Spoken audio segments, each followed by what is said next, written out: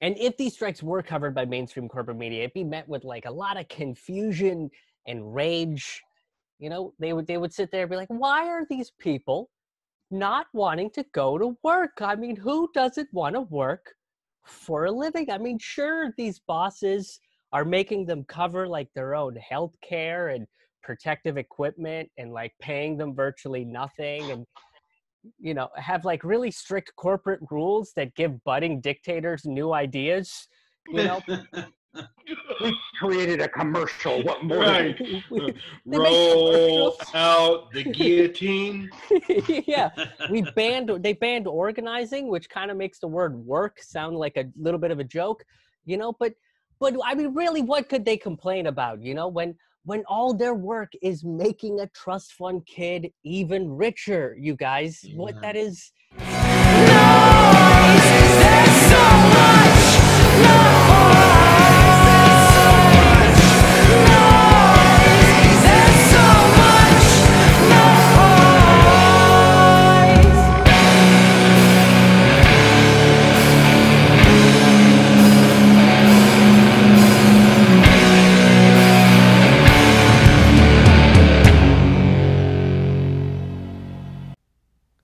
Hello and welcome to a brand new episode of Fork Full of Noodles. I'm your host, Krish Mohan.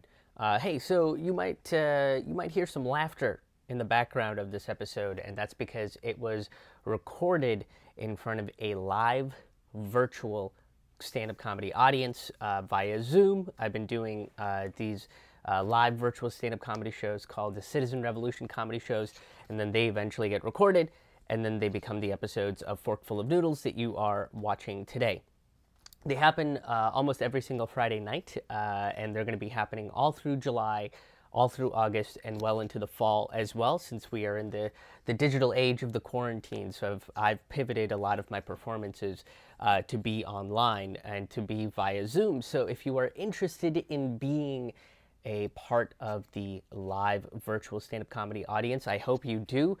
You can get those tickets right in the link below, or the description below, not the link below, the description below. You can click on the link, and that'll take you to all of the ticket links for all of the dates that are available in July and August, and you can keep an eye on the dates and keep up to date with when I'm going to be doing fringe festivals and other live performances via Zoom virtually on my website at krishmohan.com. It's KRISHMOHAN.com. So go and check it out there. And if you would like to support the show, if you would like to support all of the other projects I do, from the interview podcast to the rantier videos to the, you know, shorter current events news segments that I do, you can become a sustaining member right on my website, via my website or Patreon or Bandcamp, or you can make a one-time donation as well. This is how I am currently earning my living. So this is that'd be super helpful if you guys decided to become sustaining members. And I hope that you do. I hope that you come to the live stand-up comedy show. And now, without any further ado, let's dive into this week's episode. General strike. All right, this isn't the name of like another Confederate general whose statue has to be taken down, you know, or graffito tag with the word "fuck with racist" written on there. That's not what it is. General strikes are a massive tactic. Yeah. They're a massive tactic employed by the labor movement when the bosses don't want to negotiate and they start delegitimizing unions. It's when unions and workers from every industry and every line of employment stand together to ensure that equal human rights are achieved for everyone. It's the ultimate demonstration of solidarity among the working class, and it scares the living shit out of all of the oligarchs. The end. No, I'm kidding. I'm kidding. That's not the end. That's crazy. Show's over, everybody. Well, thanks, Krish. Real quick one, guys. General strikes are great. They scare the oligarchy. What else do we have to say? There's a lot. In the age of the quarantine, we've seen about 1,000 strikes in America since March, since March of 2020, just since the March of 2020, according to a website called Payday Report, who are essentially talking about strikes, right? They're talking about what strikes are happening and where they're happening. Now, these include wildcat strikes, which are when employees just walk out of their work and they leave. What it is not is when a worker pretends to be like a jaguar from the Amazon. Some people thought that's what it was. I didn't think that's what it was, but like some people did, and like I just want to like clear up what a wildcat strike is, because some people think it's like when you transform into like an actual wildcat, but it's super. I didn't think that. If you guys think like I thought that. God. Oh my God. That was amazing. Now, these strikes also included sick-outs, solidarity protests with the Black Lives Matter movement, rent strikes, and various other coordinated actions. On May Day, which is May 1st, celebrated all around the world except in America, we saw 48 states that essentially had some kind of action that was a launching pad to get us to a general strike. And it included striking against corporations and so much more. This is Kali Akuno. He's part of Cooperation Jackson. He talks about what the May Day protests were. There were actions that took place by my reckoning, and we are still learning, quite honestly, about things that occurred in little nooks and crannies in small towns and mid-sized towns all throughout the country. But what we know so far is that there were actions in 48 of the 50 states. They range from workplace actions that were done by postal workers, dock workers, workers at Amazon, Instacart, Whole Foods, Target, Trader Joe's, Safeway, meat packaging plants, and sanitary workers in several cities, including the ongoing piece which is now happening in New Orleans with sanitation workers going on strike there. It also included tens of thousands, if not perhaps millions, of renters and homeowners all throughout the country who went on strike, not paying rent or not paying their mortgage, and doing it in an organized manner where they actually work together, pull together. One of the greatest examples is right there where you're at in New York City, or where you're based at in New York City, where in Queens there were over 17 tenement buildings that combined together to actually pull together a rent strike. But these happen in virtually every state, and folks took to calling their banks and their lenders and telling them that they were actually on strike and that they were standing together and that they could not pay and would not pay until certain demands were met. So it was very broad in its character. We also still getting reports on actions that took place in several prisons. We know that particularly in California, there was a hunger strike organized by several women prisoners. But we've also heard of prison actions in Georgia, here in Mississippi, but also in several other states. And there were also actions that were taken inside several other detention centers as well. So a lot of stuff on May Day. Not only that, but we also had employees of GE that demonstrated to stop building jet engines and shift their efforts to making protective equipment like ventilators and masks for the healthcare industry. And the bosses at GE, well, they just clutched their pearls, right, and freaked out and demanded that these workers stop being communist. You get out of here with that communism, guys. Don't forget, look, logic and intelligence shackle your freedoms. That's just what they do, okay? But the bosses shackling you to do repetitive tasks for little to no pay is what a soaring bald eagle actually feels like, you guys. That's what bald eagles feel like, Liberty. Guys, liberty is only achieved when you do what you're told and lick all of the boots. That's what liberty is. Yay. Yeah. And the more boots you lick, the more liberty points you get. And the closer you get to becoming a bald eagle, which is the American dream. Otherwise known as Charlie Kirk.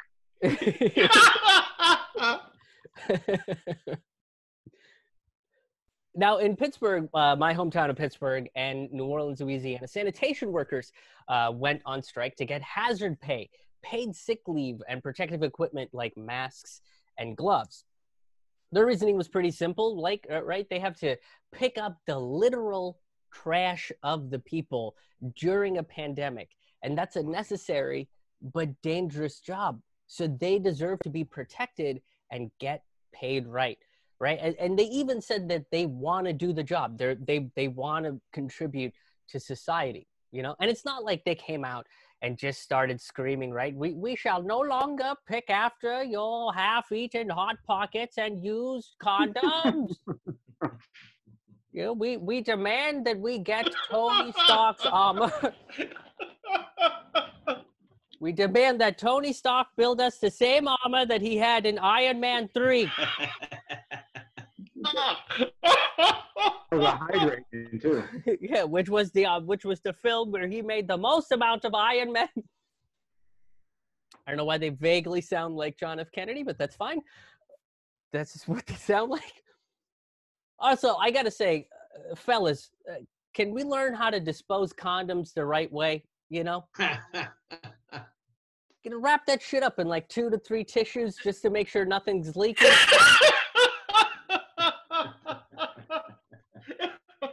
Oh, here comes the tutorial. Yeah, exactly. Let me, yeah. Go get my banana. Look, we are an evolved species, and I think it's about damn time that we started acting like it, right? You know, like Jesus said, wrap it before you tap it, but also wrap the rap afterwards. You know, that's important. And I believe he said that right after he, for sure, banged Mary Magdalene. That dude definitely. Hold up, Krish. I'm going to get the Bible. Oh, yeah, are you getting it? Fact check me on that, but I'm almost sure that he did. 33 years, he's not getting laid? Come on, that dude was ripped to shit. Get out of here. So, back to the sanitation workers. The Democratic mayor of Pittsburgh, Bill Peduto, said virtually nothing about giving into the workers' demand. He came out and made some platitudes. In New Orleans, the workers were fired and then replaced by prisoners to do the work to get them paid pennies on the dollar, right? And the mayor of New Orleans had a very clear response, right? He went up on stage and he said, listen, the economy, and then he dropped the mic, and then a prisoner had to recycle it for free. Now, most of these strikes were not covered by mainstream corporate media. And if these strikes were covered by mainstream corporate media, it'd be met with like a lot of confusion and rage. You know, they would sit there and be like, why are these people not wanting to go to work? I mean, who doesn't want to work for a living? I mean, sure, these bosses are making them cover like their own health care and protective equipment and like paying them virtually nothing, and you know, have like really strict corporate rules that give budding dictators new ideas, you know. We created a commercial. What more? Right. Roll out the guillotine. Yeah, they banned organizing, which kind of makes the word work sound like a little bit of a joke, you know, but I mean, really, what could they complain about, you know, when all their work is making a trust fund kid even richer, you guys? Yeah. What that is, these workers are just being selfish and not giving into the greed of the uber rich. They're being so mean. They're being so mean. Now, look, the strikers are not asking for over-the-top demands, right? They're basically asking for human rights. Especially on May Day, right? The May Day, the demands of the collective strike effort was asking for better consideration of health and safety, livable wages, protective gear, deep cleaning of a lot of these facilities, you know? But the CEOs, they look at these demands as an act of, you know, pure insanity, right? The striking workers out there say, we want health care. And the CEOs respond with, well, that is the moon, what you're asking for, right there. Oh, God. I believe you're basically asking for the moon, okay? Oh, Like, we'd like a livable wage, to help us keep with the rising cost of like rent and food and water. Right. Well, now you're just asking for the rings of Saturn itself. oh, God. Wait, I mean, come on. What do you think? I'm made out of money? Get out of town. Yeah, I mean, kind of. Yeah. You just made. You kind of just made like $24 billion, which is, I think, is like replacing most of your molecules with cash. Also, we'd like some corporate transparency. Out of control. Now you're just asking for Pluto to be a planet again. And look, I can't change the laws of the universe. God. For I am but one man or woman, because greed knows no gender, you guys. Very progressive, this greed. Very, very progressive. It's awesome. So now look, the Republicans have come out and they call these striking workers things like lazy, right? And basically come out and say things like human rights don't belong in the workplace, just like women. Yeah, that's the Republican attitude. Look, according to the Republicans, people have the right to work, and that's about it. That's as far as they go with that one, right? Which, all these right to work laws are basically like the legislative equivalent of, you got time to lean, you got time to clean. That's basically what they did. Human rights also apparently don't belong in the streets either, and neither do women. Look, human rights belong in your mind, right? According to Republicans, human rights are made up, they're an intangible concept, and they're very much open to interpretation. Now, if everybody could please open up their Bibles, that would be awesome. Now, the Democrats, on the other hand, like to placate to the working class, right? They call them essential workers. They threw up these banners that said, heroes work here. Amazing. On a legislative level, they have failed by declining Medicare for all, ignored a universal basic income, and then went on vacation. That's literally what they did. But they did pass like increased unemployment just for a little bit, just for like a teeny amount, and then offered everybody, like a one-time payment of $1,200 that we were all supposed to live on for a very long time. So bribery. Yeah, but look, even with those things, right? Even with the $1,200, the expansion of the unemployment program, a ton of people fell through the cracks and didn't receive either. For example, sex workers who don't qualify for any of these benefits because there's a morality clause in the bailout bill that is connected to the prurient sexual nature of their job. Well, hold on a minute.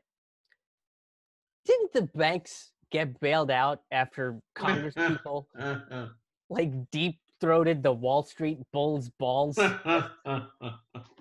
Isn't that prurient sexual nature? And I don't think that they got the Bulls' consent to do that. You guys, Right? Wasn't the Wolf of Wall Street half documentary anyway? yeah, exactly. But look, guys, it's totally cool. All that is completely fine because the Democrats did approve a $1.32 million display of American exceptionalism by flying fighter jets in honor of healthcare workers. Healthcare heroes. Because look, heroes don't need to get paid as much because they're doing it for the love of the game. Okay? You had me at fighter jet. yeah, that's where a lot of people were. You know, do you really think Spider-Man, who I'm repping over here, do you really think Spider-Man's cashing a check with his heroics? No. He works for Raytheon, bro. Yeah, Spider-Man is working 3 other jobs because he's passionate about saving lives, you guys. He's passionate about it. That's why he's doing it. As my friend Eleanor Goldfield points out, sex sells, but war pays. Now, and think about that. That's a very apt statement, right? Who doesn't get hot and bothered when we see an ad with a bosomy lady riding a bomb, right? You got to buy that bomb because your boner has demanded it. But remember, that lady, she sees nothing from those bomb sales because she's a godless whore. Okay, She's a foil of war. she's a goddess of war. Look, this is America, all right? We are a Christian nation where we believe in the sanctity, emphasis on titty, the sanctity of life, and it's valued. Okay, in America, we cherish life by running an economy on creating weapons that regulate that life by murdering just like a lot of it, because this is America, you guys. That's how we work. Now, this is really what happens when you run an economy on war and fuel it with anti-intellectualism and nationalistic pride, right? $1.32 million could have paid for 66 ventilators, over 1 million masks, and an additional 1,100 people could have received $1,200, which is crazy.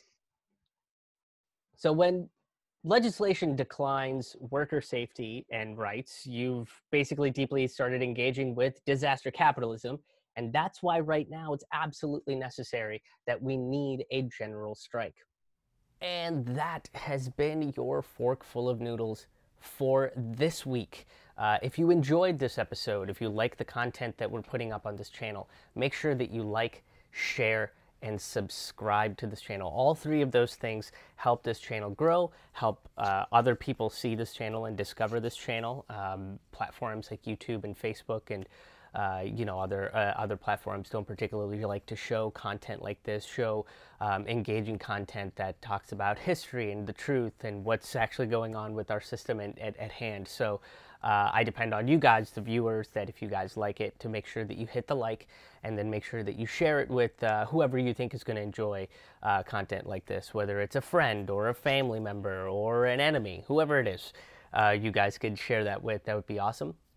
And make sure that you're subscribed. There's the more people that subscribe to this channel, again, the more that it'll be shown to other people, and the more updates you'll get from my channel. I release videos pretty consistently, at least a few times a week. I do a live stream via my Facebook page 2 or 3 times a week as well, where you get to talk to me and interact with me while we go over some, news stories that might have fallen through the cracks or mainstream media just doesn't touch at all. So, yeah, I hope you guys do that. The other way that you can help support this show is by making a financial contribution, if that is possible for you to do. It is not a necessity. All of my content is going to be available for free. Very little goes behind a paywall. But if you do become a sustaining member via my website, via Patreon or via Bandcamp, it does give you unreleased stand-up comedy and storytelling content that nobody else gets. That's a little perk, that's a little thing behind the paywall. You get early access to full episodes of Forkful of Noodles. Like these are segments of a much larger piece. You get the larger piece before anybody else does. You get early access to that. You get free tickets to the live virtual stand-up comedy shows where these clips are from. And a bunch of other stuff. There's going to be some merch coming up. I'm going to be releasing some new merch as well. So keep your eyes out peeled for that, and that'll be all will be available on my website at krishmohan.com. That's KRISHMOHAN.com.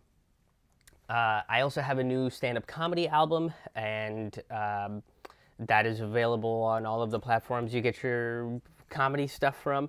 And one of the things I'm doing with these virtual stand-up comedy shows and the merch sales, whether it's like the t-shirt stuff or if it's the album, is I am going to be donating half of the sales to a grassroots organization, you know, like a mutual aid or a particular grassroots venue that I've worked with, or, you know, an independent journalist or something along those lines, something grassroots, so people that are bringing you the truth and bringing you the information, people that I use as sources for my comedy and for these pieces as well. So, you know, by contributing and buying tickets or buying merchandise or buying those albums, you're contributing to also help a grassroots organization grow. So that's a cool little perk that I'm trying to do. I'm trying to do my part during this crazy age that we're all living in. So I hope you consider going through the links, checking out what you want to be a part of, checking out what you can donate to, and help this channel grow, help me put food on the table, earn a living, all that sort of stuff, and help a grassroots organization grow and you know, find their path in what they're doing to make this place a better world for everybody. So stay tuned. There's a lot more content coming up on this channel. Thank you so much for watching this video. Thank you so much for being a subscriber or considering becoming a subscriber for this channel. Until the next video, see you on the road.